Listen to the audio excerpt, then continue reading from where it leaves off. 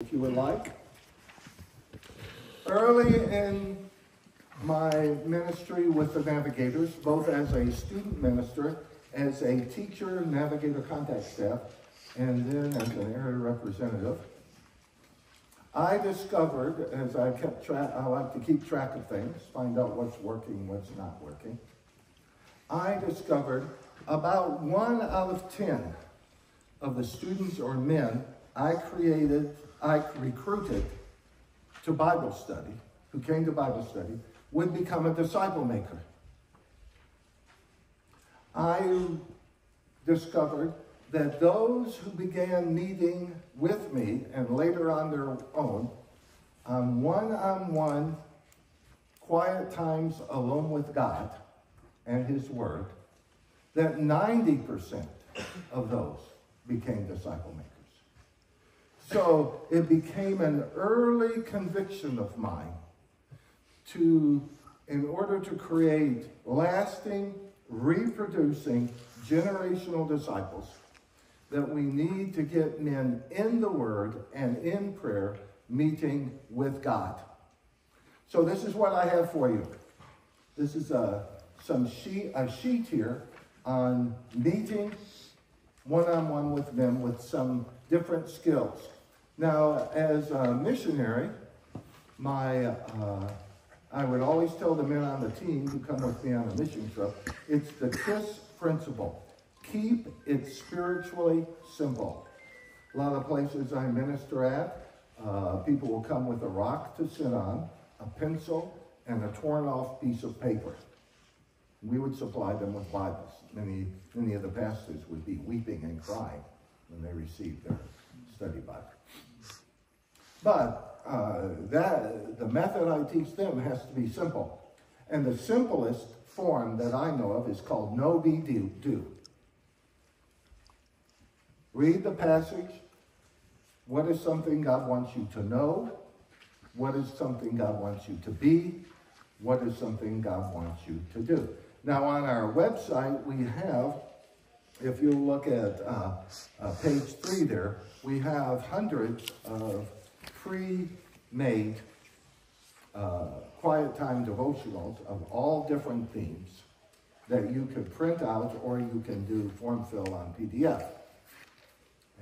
Well, most of the places I minister don't have access to that. You'll also notice that our website is basically monochrome, and that's because the places we minister, if they do have internet access, it's very spotty. So we are a resource-driven website. Everything we do is free. Everything we offer is free. So here are the quiet times. So if all of a sudden your beeper went off and something at work or at home or at the office required you to leave right now, and you walked out with this, you would have the primary tool to create reproducing generational disciples. Meeting with God. Meeting with God. So, now, early in my disciple-making ministry, I found that disciples made with peer pressure or environment tended not to continue when the environment or peer pressure changed. That makes sense, doesn't it? So what I wanted to do was to have a model for the men in my ministry and the students in my ministry. I haven't been on Navigator staff since 2000, so that's 23 years. But that they could use, and I still use this model, to ensure that their disciples, when transplanted, would continue bearing fruit. Okay? Where's Bill Roberson? Bill. I thought he was here. He had a great quote. No roots, no shoot, no fruit. From his workshop. Because the guys in my small group were all quoting that to me. From 2 Timothy 3:16. Bill is a wonderful teacher. If you're going to have a Bible conference and you wanted someone to teach on practical discipleship for the businessmen, I would say get Bill Roberson. If you want to have a Bible conference and teach people how to witness in the marketplace, I would say get John Wilson. So Bill Roberson, John Wilson, that's free. That's free. No charge for that. Okay, so what we want to do is take a plant and transplant it so it will thrive no matter where it is put. Isn't that right? So the goal is not to put a navigator shield over the entire world. Navigators are facilitators, disciple makers, and equippers to help other people be successful. So we want them, no matter what church, no matter what village they find themselves in. Find this very effective in Nigeria. Every university student in Nigeria has to serve 2 years somewhere for free and to pay back the university for his education. All he gets is housing and food. Well, they almost always end up out in the village teaching at little schools. You could have an MD, you could have an engineering degree, it doesn't matter. Well, we want those guys to thrive, don't we? The goal is not survival, isn't it? The goal in child raising is not that some of our children receive Christ. I mean, that's the Walmart goal. You know, plant some trees, you go out to Walmart, you buy 4 trees, they're really cheap. You hope 1 or 2 live. You feel like you're at the head of the game, aren't you? But then the goal in child raising is that all our children become disciple-making leaders. Well, that's the goal in our ministry, isn't it? Not that our fruit survives, but our fruit are become disciple-making leaders. So, what's a model we can build like that? Well, let's begin by turning to Mark, shall we? Let's turn in our copy of the Holy Scriptures to Mark. And here we are at the parable of the sower. So, Mark 4:14. This is where it's going to begin. Okay? So this is where we're going if you're taking notes. If you're not taking notes, you're taking pictures. Boy, you're way ahead of the game. Just keep snapping away. Okay, Mark 4:14. Let's see, who would like to read that? Now, I tell my seminary students, I am ordained both in the Baptist Church and in the Reformed Presbyterian Church. So when I ask questions to my students, the first thing I ask is, as a Baptist, who would like to read? Because Baptists believe in free will, right? If no one says anything, I become a Presbyterian. Of course, Presbyterians believe in predestination. So, then we find out who is predestined to read. So, since there are no Baptists here, Cameron, would you read? You see, he hesitates, is lost. Cameron, would you stand and read from God's Word, Mark 4:14? Just the one verse? Please. The sower sows the word. Okay, so, I'm in my Sunday school class. Somebody says, I was filling up my gas tank, and I ended up talking to the person next to me, and I was able to just sow a little in their life. I said, really, what verse did you share with them? Because, John 5:24, if you're only going to share one verse, that's my go-to verse. Well, I didn't share any verses. Then you didn't sow. Now, Matthew 5:16 says, let your light so shine before men, they may see your good works and give glory to God in heaven. Doing good works is good. No one gets saved by them. But they're good. They're good. This is what I mean. Here, stand up, brother. This is Bruce McDonald. Here, turn around. Okay, now from that, you really get a picture of sin, death, judgment. Now turn this way. Eternal life. Abundant life. Then kind of go like this. Put your hands on your hips there. There you go. You see, that's Christ paid the penalty. Hear, believe, receive. Y'all all caught that, right? No, I mean, thank you, brother. Now, You can email my wife. She will be all over me for doing that. That's what happens when I don't bring my wife. So, nobody gets saved by looking at you. People look at me, they may get more lost. The sower sows the what? Word. Words have meaning. The Word of God. You sow in people's life with the Word. In order to be saved, you must have knowledge. Romans 10:17. Who would like to read that? Oh, thank you, Chip. Chip belongs to a Reformed Baptist church, so he actually believes in predestination. So, Chip, if you would stand and read Romans 10:17.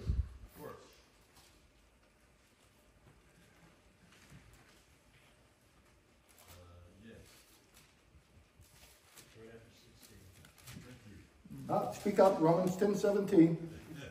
They all got to hear you, Doctor. Yes, sir. Yes, sir. If you men need a urologist, I should know the verse. Dr. McWilliams is probably one of the most compassionate, committed physicians I've ever met. So faith comes from hearing, and hearing by the word of God. That's right. So where does faith come? Hearing the word of God. That's right. Not by going to hell and coming back, not by going to heaven and coming back, not by apparitions of Mary or Jesus or anything else. Faith comes by hearing, hearing by the Word of God. It's impossible to be saved without knowledge of the Word of God. You need knowledge. Romans 10:2, Paul said of the Jews, I give them credence for their zeal, but it lacks knowledge. You need knowledge. Knowledge is very important. All the minor prophets have something in common. If you want to read through the minor prophets, read the condemnation of God the Holy Spirit on the priestly class because the people are famished for knowledge, the Word of God. 1 Peter 1:23. 1 Peter 1:23. Who would like to read that? Okay, go ahead, stand, brother. You can read. 1 Peter 1:23, since you have been born again, not of perishable seed, but of imperishable, through the living and abiding Word of God.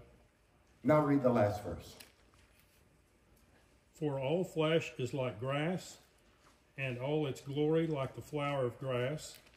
The grass withers, and the flower falls, but the word of the Lord remains forever, and this word is the good news that was preached to you. Yeah, the gospel centered upon the written Word of God. People say, well, don't share verses, you'll just confuse people.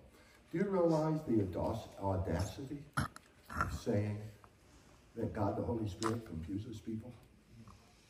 It's kind of like going to a party and you're going in with your dad, and you know your dad's a famous engineer and he's created a lot of bridges and public works in the city, but no one there knows him. And you say, Dad, we're going to this party.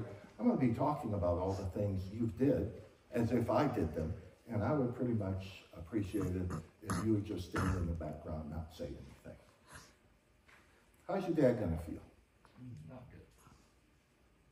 Teach people to share the gospel, and you say, but don't quote verses. Just talk about yourself. You want to grieve the Holy Spirit? You're well on your way. The sower sows the Word of God. My ministry stands or falls on the holy, eternal, inerrant, written Word of God and the resurrected Christ. What does yours stand and fall on? Hopefully it's not gimmicks. So, the sower's going to sow the Word of God. Okay, that's what we're going to do. Let's sow. Let's sow like crazy, okay? Everywhere we go, we're quoting verses, sharing verses, asking people, have I ever told you about the time I met God? But this isn't a witnessing seminar, so we'll move on. Okay? Let's see. Brother Norvell, now read verse 15, please. You might as well stay open to part 4 because I'm going to be picking on you. Okay, great. All right. Cameron is the navigator representative, where, Texas A&M? Yes, I do live there. Okay, yeah, has served the Lord.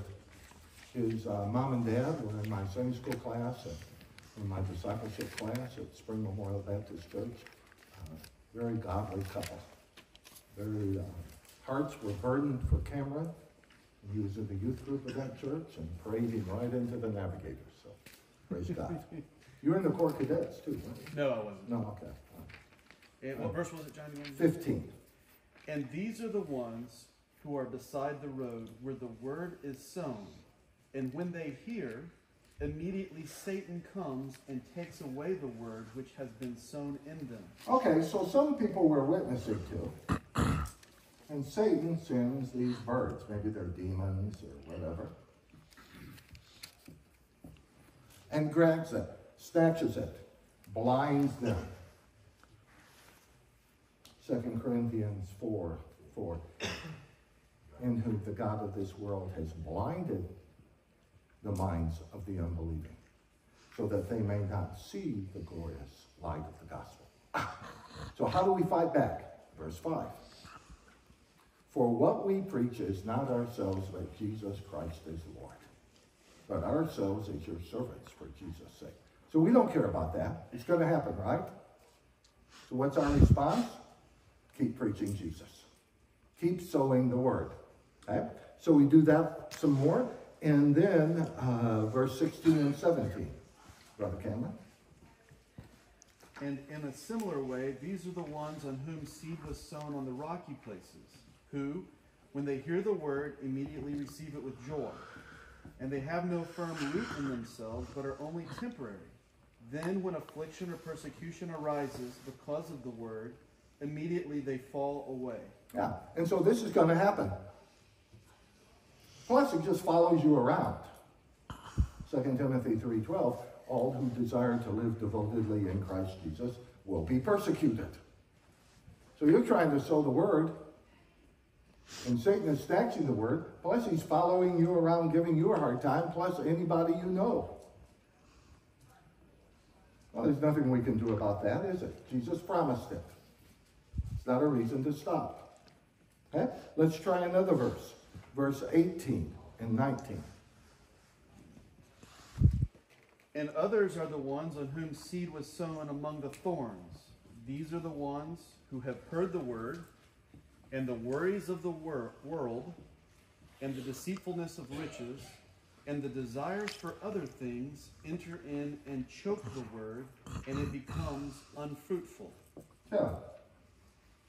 Satan has two questions. How much and how far? I'm going to ask you those questions for the rest of your life. How much do I have to bless you with to preoccupy you so you'll get out of the reproducing ministry?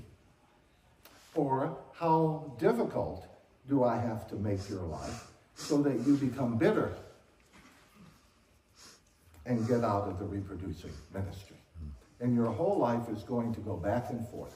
How much, how far? How much, how far? How much, how far? That's our life, and then we go to heaven. So that doesn't bother us. Those are the constants, right? Those are the constants. How much, how far? Well, let's look at another verse. Verse 20. And those are the ones on whom seed was sown on the good soil. And they hear the word and accept it and bear fruit, 30, 60, and 100-fold. So some will take fruit and start growing, won't they? Now, we want this guy to grow well. So we want good soil, don't we? Give us good soil, O Lord. Plow up now the hard ground of our hearts, that your sown word would send roots downward and bear fruit upwards. That's what we want, isn't it? I pray that prayer every day before I go out to minister. My heart and the hearts of those to whom I minister. So, these little roots here are going down into good soil. What is the good soil for the growing Christian? What is it? Well, this first strata of soil I call heart for God. And what we want in this disciple is to love Jesus. We don't want peer pressure, guilt, fear. I talked to him about Jesus loves you. God loves you. And we need to love Jesus. Eternal security is part of that. I'll share Romans 5:8. God shows his love for us, and that while we were yet sinners, Christ died for us. It is too late to do anything to get God to love you. That's what I tell them. It's too late. Train left. You missed that. It's not too late to do things to love Jesus. That's not too late. Sam, would you stand up, please? Okay. Sam, what have you done today? What have you done this year, since the first of the year, to get your mother to give you birth? That's crazy talk, isn't it? Is this a crazy question? How about let's make a list of 10 things you can do in 2024 to show your mother you love her. That's not crazy talk, is it? Thanks, Sam. John. Call him Sam. He looks like my son. He's the same age as my son. He loves the Lord like my son. Yeah. I'm still going back to Conroe. You're welcome to drive on to Cyprus with Eleanor and I. So I know his grandfather and I, Ron Brown, have been accountability partners and prayer partners since the 70s. So, but let's get back on task, shall we? How much, how far, what's the good soil? Loving Jesus. Not getting Jesus to love us. If their motivation is peer pressure when the peers are gone, motivation is gone. If their motivation is certain types of materials, when you get through the series of books, they're through with discipleship. If it's relationships, relationships come and go. If it's environment, environment changes. What we want them to do is to do it because they love Jesus. That's the good soil. John 14:15. If you love me, you'll keep my commandments. That's pretty clear, isn't it? John 14:21. He who has my commandments and keeps them, he it is who loves me. That's pretty clear, isn't it? John 14:23. And he said to them, if any man loves me, he will keep my word. That's pretty clear. John 14:24. He who does not love me does not keep my word. John 14:31. But so that the world may know I love the Father, I do exactly as the Father commands. There we have the example in the life of Christ. If they love Jesus, they'll do it. It won't matter. So we got to get them loving Jesus. And you do that through the Word of God and through prayer. Loving Jesus on the correct topics. Topic of loving Jesus.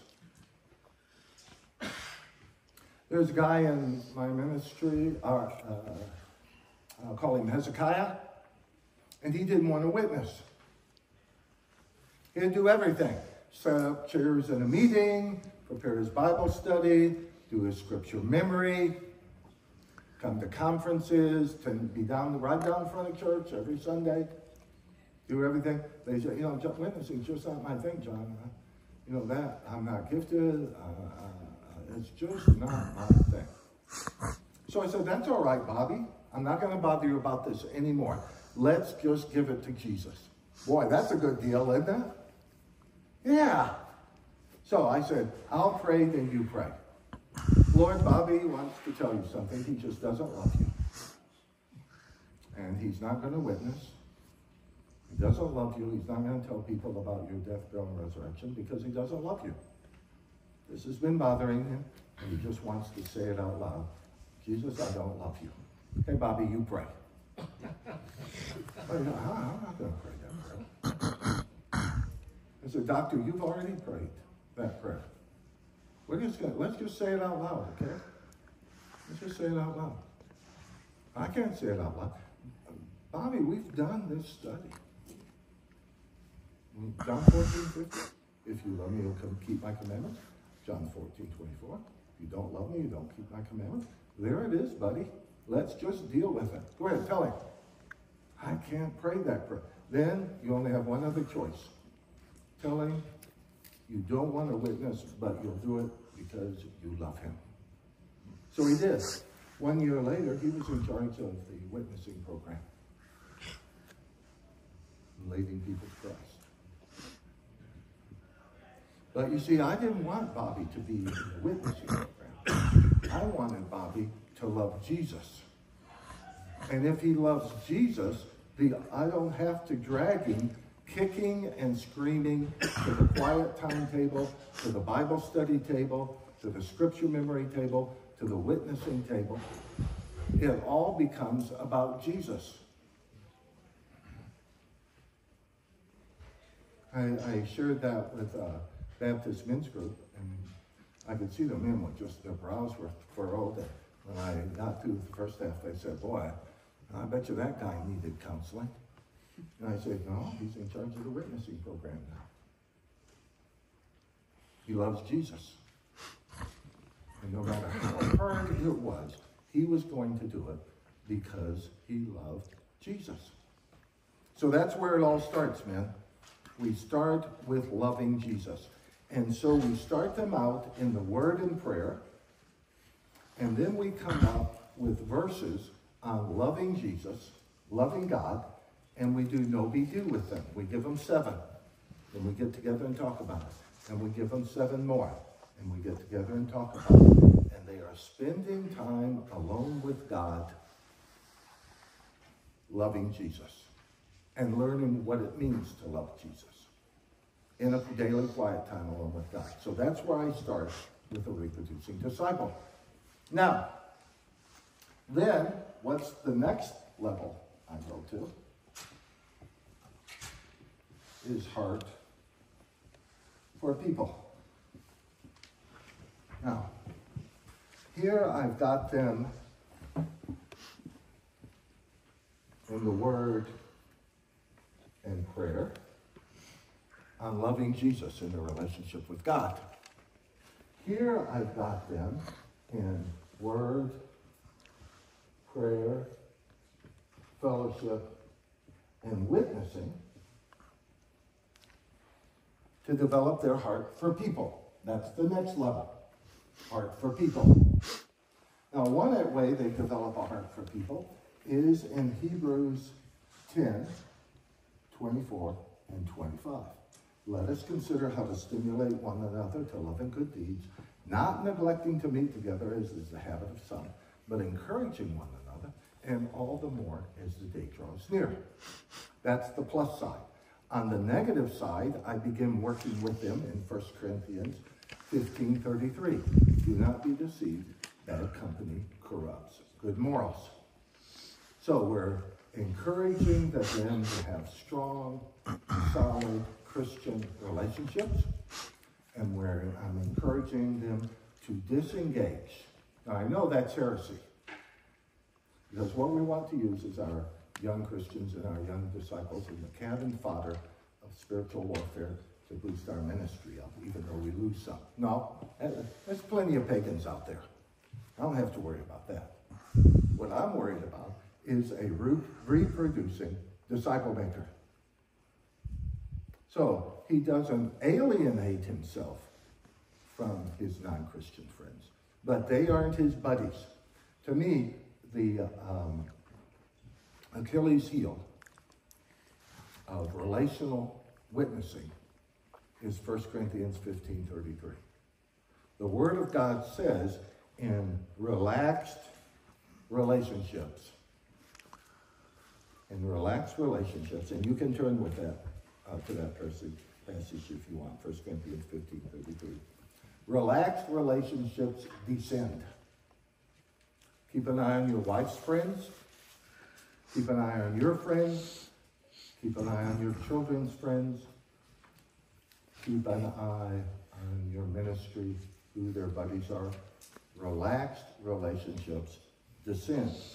However, on the other hand, in Luke 6:40, no disciple is greater than his teacher, but every disciple, when he's fully trained, will be like his teacher. Intentional relationships ascend. Relaxed relationships descend. So the people I have relaxed relationships are people, if I ascend, I'll end up better than I am now. I relax around Chip McWilliams. I don't worry about that. I'm not going to be end up having swear words in my mind. There's some, Chip's not going to, this is my relationship with Chip. Okay, let's play a little poker. Here, I'll light you a cigar. Here, have a beer. Let me tell you a dirty joke. Okay, I'm raising you 3. Let's quote some verses. You know that kind of deal, don't you? That's not discipleship. That's bad company corrupting good morals. Don't do that. Ascend, focused, training relationships, ascend. The people who are in your ministry are better, and their wives love you, and their children love you, and their neighbors, they like you, just because of the change in this guy's life. That's what we want, isn't it? I tell people, I praise God. I grew up in a time when youth ministers and pastors, when youth and college students aspired to look like their youth ministers and pastors, rather than a day when youth ministers and the pastors aspired to look like children. So, praise God for that. Don't get me started, Matthew. Don't get me started. Guy shows up to give the weather, and he's dressed better than the guy who shows up to preach God's word. So, we won't go there. Now, forget that. So, what we're going to do, what we are going to do here is develop him in the soil of heart for people. How are we going to do that? Well, he's already in the word and prayer, isn't he? Loving Jesus. Well, let's get him to make a list of 10 people he knows that aren't Christians. And then let's give him Romans 10:1. Brethren, my heart's desire and my prayer to God for them is they might be saved. And we'll get him praying for that. Those 10 people. Let's get him praying for fellowship. Let's get him praying over Hebrews 10:24 and 25. And then we're going to add here scripture memory now. Memorize some verses. How can I be a better member of my fellowship? You gentlemen with the navigators have an excellent tool. It's called the topical memory system. 60 great verses. That's where we start this. Now he's having a quiet time. He's developing a heart for God. He's praying for the lost. Now let's get him memorizing the bridge illustration. Because when he works through your witnessing prayer sheet, he'll hit Romans 10:17 and 1 Peter 1:23 and say, boy, what are the Bible verses I need? You came to the right place. And then you start him down on the road to witnessing using the bridge illustration. So we've got him praying for fellowship. We've got him praying for the lost. We've got him memorizing scripture. He's still in the word. He's loving Jesus. He's loving people. Now, that's a nice little plan. Okay? And you can actually transplant this just about anywhere you want, and it will trug along. But this is a fruitless mulberry. This is a Bradford pear. Boy, when I moved to Oklahoma State, I discovered Bradford pears. They're great. They have beautiful flowers that your wife likes, but they don't bear any fruit. So in the fall, you're not out there gagging, getting all this rotted fruit, half eaten by the mice, covered, with the wasps and stuff buzzing all around you, because they don't bear any fruit. They're just good shade trees to have around. So that's what this guy is. And the problem is this barrier right here. And this barrier is called self. And beyond this barrier,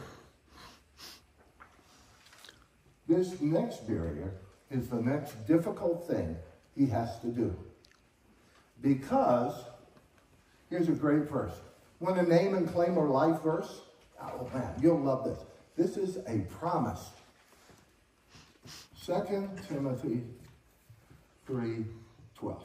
In fact, all who desire to live devotedly in Christ Jesus will be persecuted. Because he has to break through the barrier of self. Because up here it's been all about him, hasn't it? This next level I call heart for the individual. He has to start sharing Christ and asking God for a man that he can do this to. That means he has to go through this stuff, doesn't he? Satan, the world, the flesh, persecution, distraction of prosperity, all that stuff. And he has to stay focused. And it's a lot easier just to stay up here. He has to be able to say, Jesus, I don't want to witness, but I'm going to do it anyways because I love you. See, that he can move and he'll still do this. He can. I get once or twice a year, I'll get an email. I used to get letters. People don't write them anymore. It doesn't bother me. I get a letter, an email, a text. Somebody say, Facebook post, I tracked you down. I just want you to know I'm still doing it. I love Jesus, and I just want you to know that.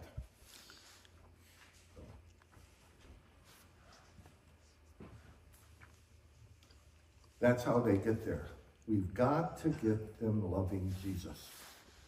Then we want them to love people. Have a burning heart for people. Not to build up the church, but also to save the lost. So one of the things I do, which is very practical, I have a 1-month quiet time series that I give guys who are slow starters on witnessing on hell. They just meditate on hell. And I tell them, my dad's in hell. 1979, my dad entered hell. His screams began to ascend, and when they hit the crescendo, when a normal person would die, in hell, the person doesn't die. And his screams are mingled with the cinder and pitch and smoke forever and ever and ever. I tell people, that's my dad. People, you guys are around or somebody's dad. My dad threw a newspaper when he was a kid. Somebody was a Christian that he threw that newspaper to, that when he gave him that tip at Christmas, should have shared the gospel with. My dad's grandparents were Christians. They would take him to church periodically. That Sunday school teacher could have made a personal visit in his home. My dad went to Vanderbilt University, was SAE fraternity. I know there were Christians rattling around in there. Was in the First World War, went through officers training school, landed at Normandy, worked his way to Germany. Among his other medals is the Purple Heart with Oak Leaf Cluster. Instead of receiving Christ, became an alcoholic. Somebody was in there. You don't tell me in the 40s there weren't Christians in his units. Came back, got a job as a salesman.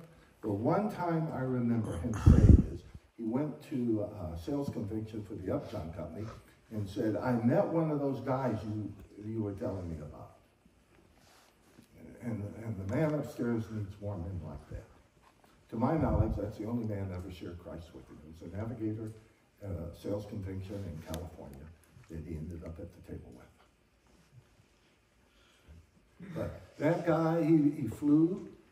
He was on an airplane. That guy you were sitting next to on the airplane, that boy who's filling your paper, that DoorDash deliverer, that kid across the street, that army guy you see in the airport, he's got a uniform on, which means he's going to be deployed. People at work, people at convictions, you students, the university student that God preordained would sit next to you so you could lead him to Christ. They're all somebody's dad, or going to be somebody's dad. Mothers, dads, sons are praying for. Be the answer to prayer. Be it. Ephesians 2:10. He has created good works beforehand that we should walk in them. Be that person. Leading to Christ. Then what are you going to do? Having a daily quiet time alone with God. Meet with him. Okay? Get your phone out. Okay? Start meeting with him. I can share you a text. Hezekiah, I got it this week. Hezekiah says, we really need to start meeting together again. But Hezekiah was in my Sunday school class. Eleanor was meeting one-on-one with her husband, with his wife in discipleship. And they were having some problems.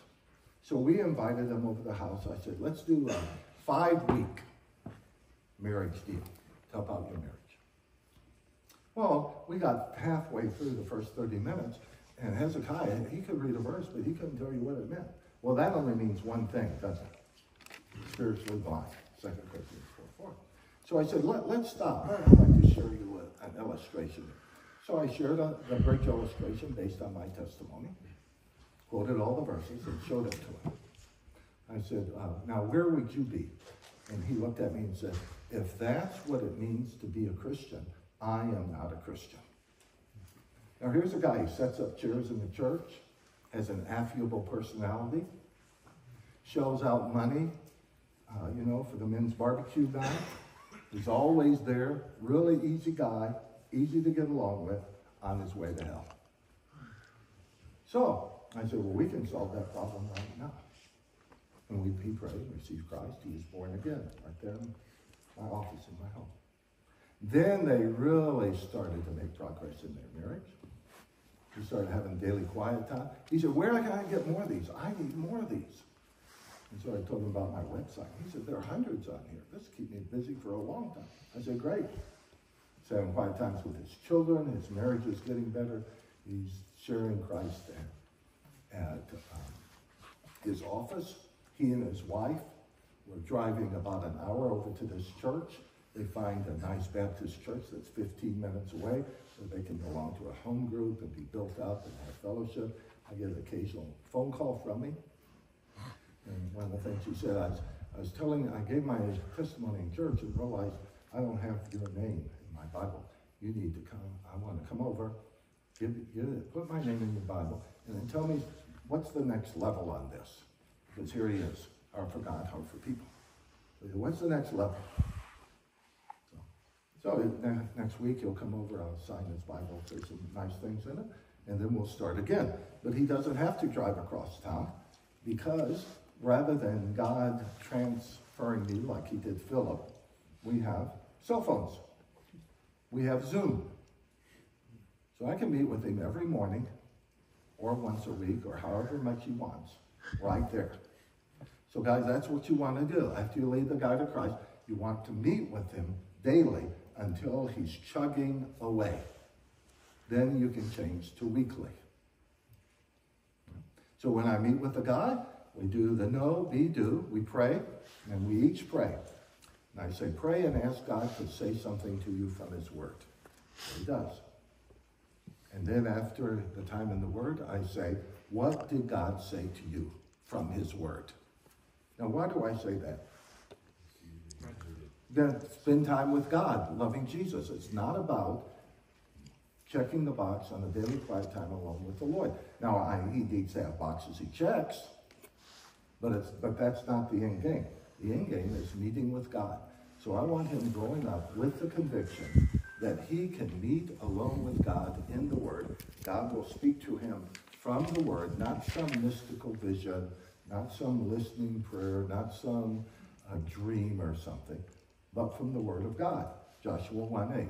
This book of the law shall not depart out of your mouth, but you shall meditate upon it day and night, that you might be careful to do according to all that is written in it. Then you will make your way prosperous and have success. So, know, be, and do. That's Joshua 1:8. So that's what we want them to do. So now he's ready to go to the next level. He's going to start praying for his man. So what am I going to say? He's going, where am I going to find him?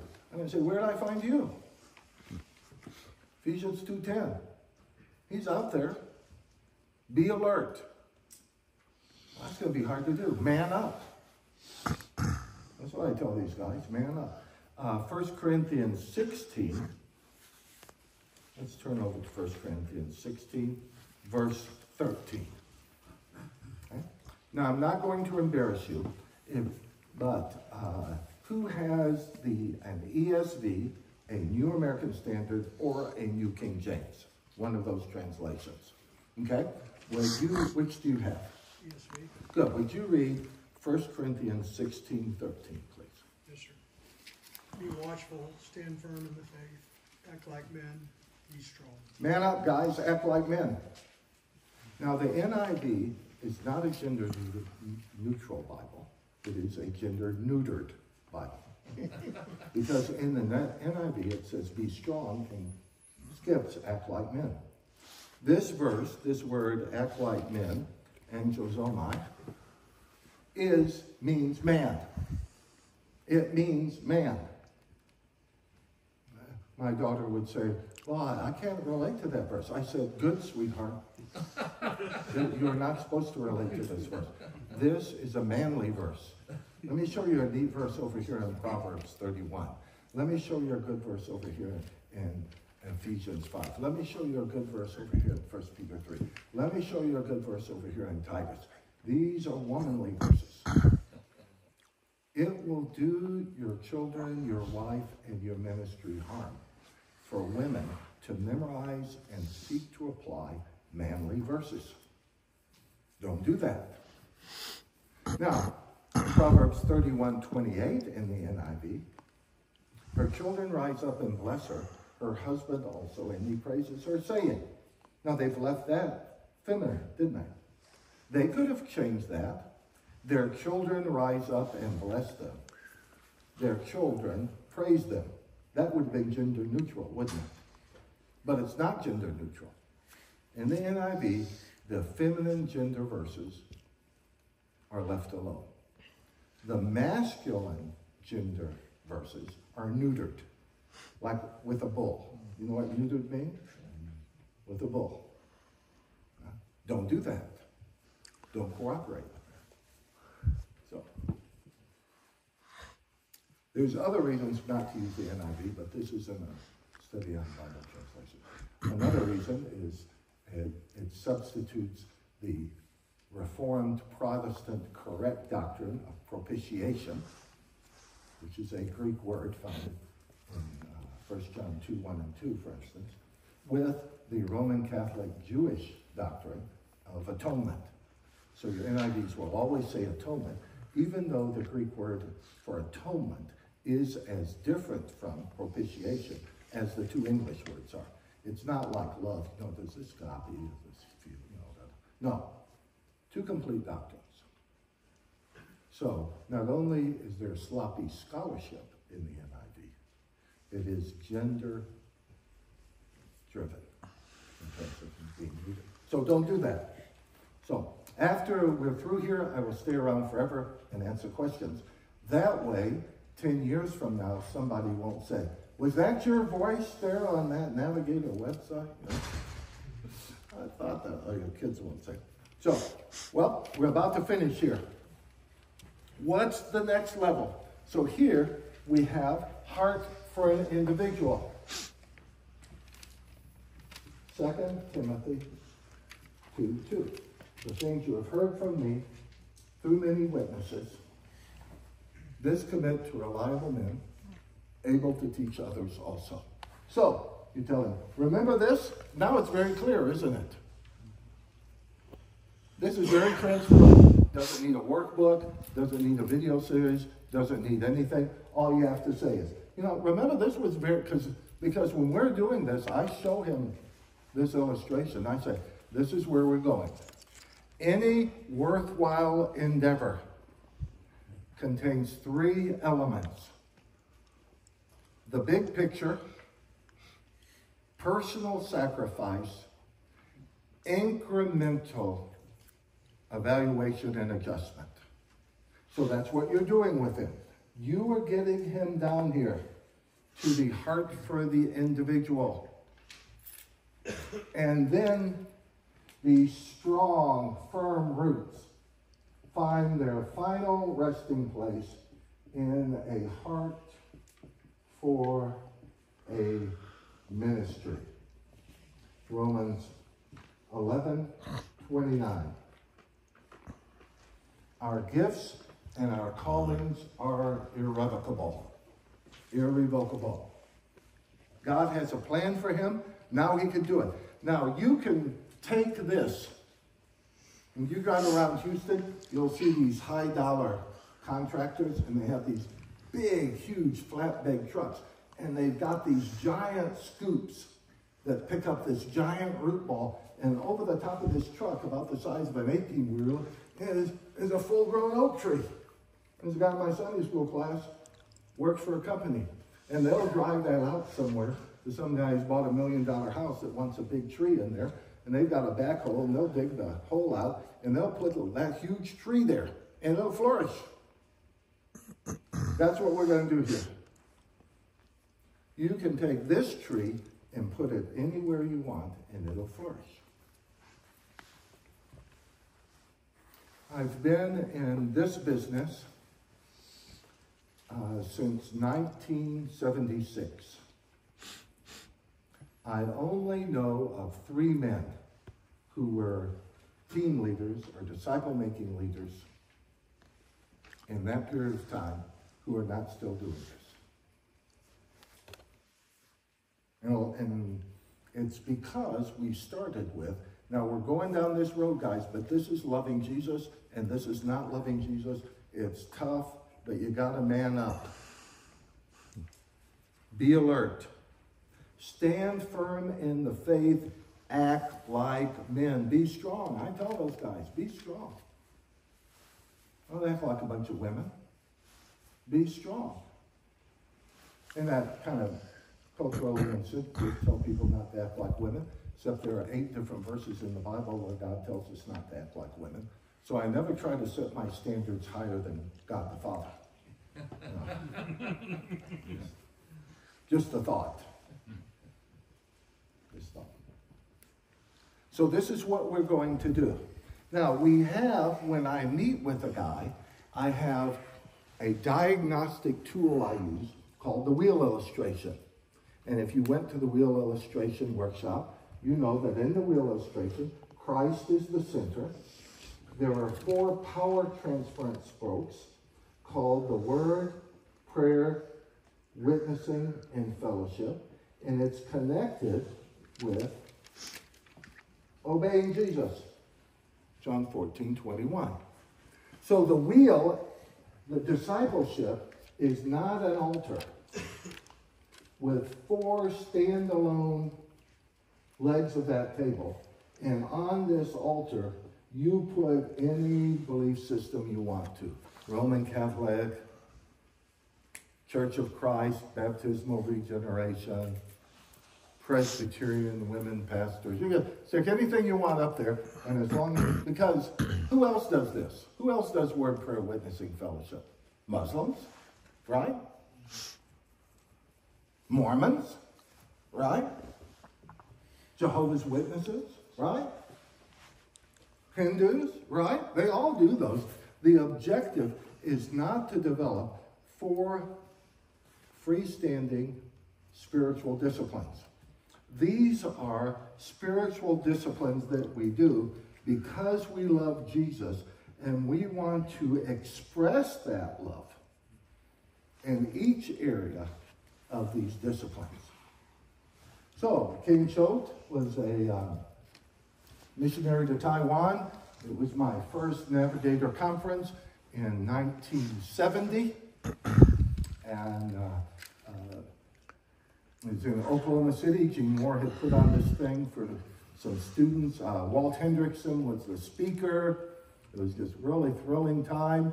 And I went to the workshop on the wheel, and he shared the principles of the wheel, and he said, now draw yours as it is this week. So here is my week. Here's my.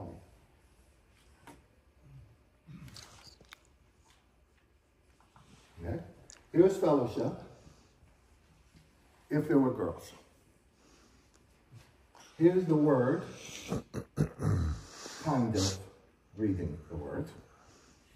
Witnessing. Only took people to church. Kim said that didn't count. And here is prayer. All I did was confess my sins and then tell God he wasn't giving me enough stuff.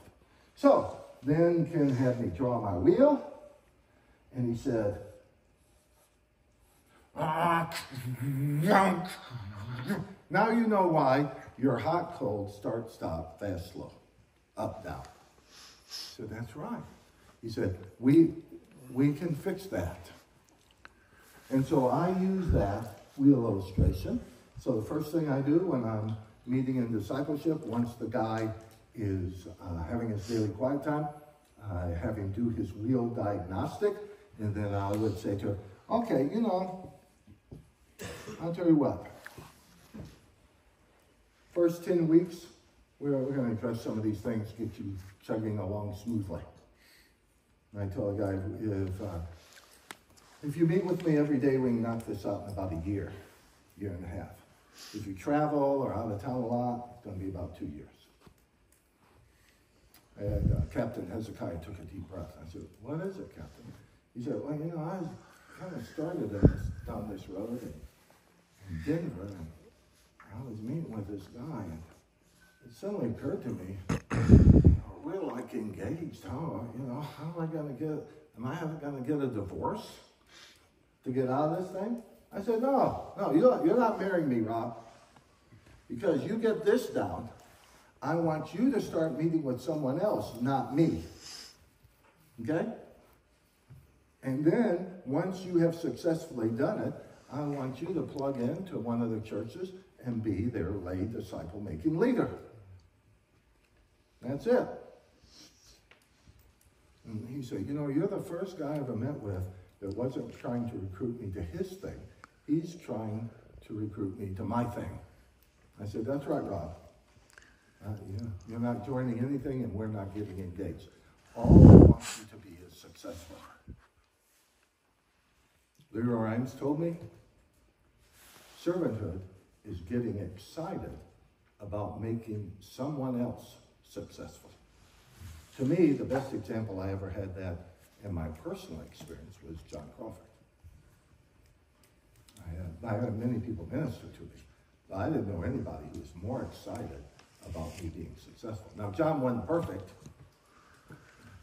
but that he did have that down. And I appreciate that, and I've tried to always tell people what I'm concerned about is your success. And my son told me recently, he said, Dad, you know, you weren't perfect. Everything you did wasn't perfect. There were some things, you know, that we disagreed with at the time. But I'll tell you one thing, you and my sisters, we never doubted that you loved us and you wanted us to be successful. Now, that'll cover a multitude of sins, won't it? Now, these men I'm working with, you don't have to ask me, well, how do you balance ministry with family? Because navigators should be the best fathers in the world. Because family is a slice of your ministry. It's not all of it, but it's definitely a slice. 1 Timothy 5:8. He does not take care of his own family is worse than an unbeliever.